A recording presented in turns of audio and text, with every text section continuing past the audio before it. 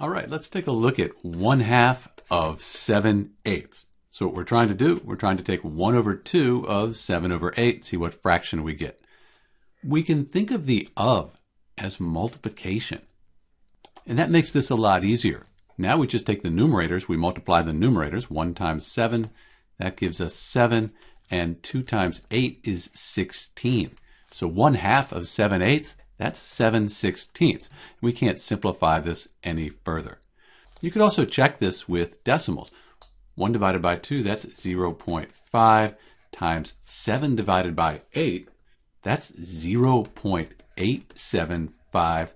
And if you multiply these two numbers together, you end up with 0.4375.